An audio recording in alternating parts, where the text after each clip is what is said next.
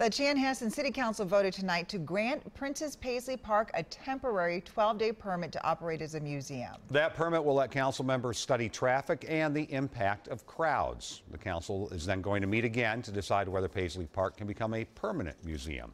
Reg Chapman shows us what they're looking for. Chanhassen City Council work session about the Paisley Park Museum lasted. There was discussion about traffic flow, parking, and signage, all efforts to keep the area surrounding Prince's home safe. Members of the Paisley Park team were also on hand and all agreed that busing fans to Paisley Park is necessary until a permanent parking site can be built. Both sides also agreed that the fence surrounding the property should remain clear of memorials. A virtual memorial of everything that was placed there is now part of the tour. Mr. Knudsen, do we have a valid motion? That work session led to the resolution to allow Paisley Park to offer tours to fans on the council's agenda. There being no second, this motion fails for lack of a second. Is there any other action the council would like to take tonight?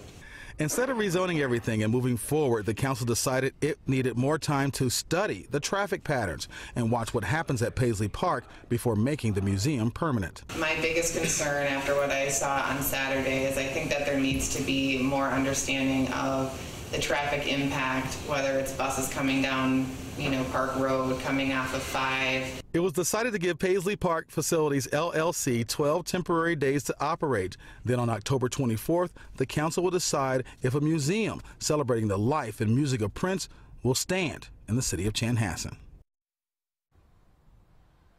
Now, Paisley Park Facilities LLC will decide what 12 days they will operate temporarily between now and October 24th, and the Chanhassen City Council will be watching closely. They want to make sure the operation of does not impact the lives of Chanhassen residents or cause any danger or harm to any Prince fans who come. So it looks like, Frank, we may have a decision whether or not this Prince's home will be permanent here in the city of Chanhassen come the end of the month. Yeah, sounds like it. Okay, thanks for the update, Reg.